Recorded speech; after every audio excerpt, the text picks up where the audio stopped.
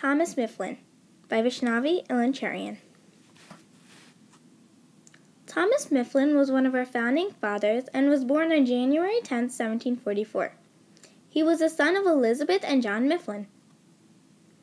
His father was a rich merchant and a local politician. Mifflin attended the College of Philadelphia and graduated from it in 1760. In 1767, he married Sarah Morris, who was his cousin. Mifflin won appointment as major in May 1775, but this got him expelled from his Quaker faith. In late 1775, he became colonel. The next year, May 1776, he became a brigadier general. In September 17, 1787, he signed the Constitution. He was one of the many representatives from Pennsylvania.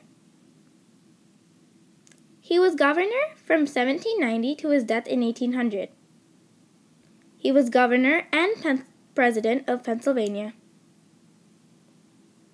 Thomas Mifflin died on January 20, 1800, and died at Lancaster, Pennsylvania.